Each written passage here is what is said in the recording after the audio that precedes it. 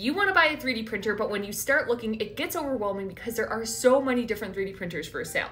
Well, I've been 3D printing for 3 years now, and I am here to help you. The first question that you have to answer is, do you generally want to print something that is bigger than this hand or smaller than this hand? The reason being, certain 3D printers are really good for super small, super detailed stuff, whereas other printers are really good for bigger stuff that has less detail. If, for instance, you want to be printing miniatures, dices, keycaps, things like that, then you're probably going to want to go the route of a resin 3D printer. Typically, they're going to look something like this. They're going to take liquid resin as opposed to actual filament, and they're going to give you much more detail than you would get with other printers. The problem is their build volume is usually pretty small, so you're going to be more limited to tinier things. Most people tend to want an FDM 3D printer, something like this one behind me when they first get started. As long as you don't need super tiny detailed stuff, this will probably get the job done 99% of the time for what you're going to need, and it's going to allow you to print much bigger stuff. Now, if you start really researching 3D printers, you're going to see all kinds of information from fanboys saying, absolutely never buy this printer. This one's awful. This one's the best. Neckbeards of 3D printing are going to get upset with me, but I'm just going to tell you,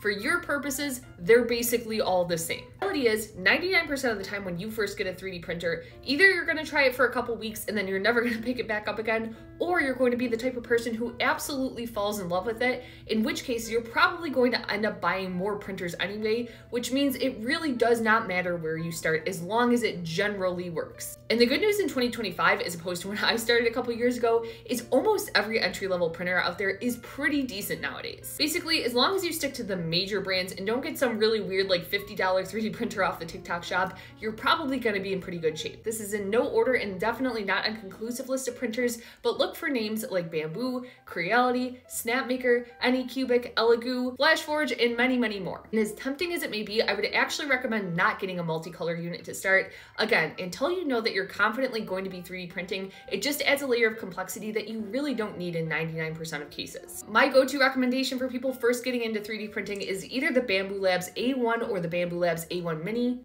With that said, my dad just decided to get into 3D printing and bought a Flashforge Adventurer out of nowhere, and he absolutely loves it. So again, you really cannot go wrong in 2025. Buy something that's somewhat decent, and for about $250, you are going to get so much usage and so much experience out of almost any of these machines. Do a little bit of research, but don't overthink it too much, and with that said, happy 3D printing.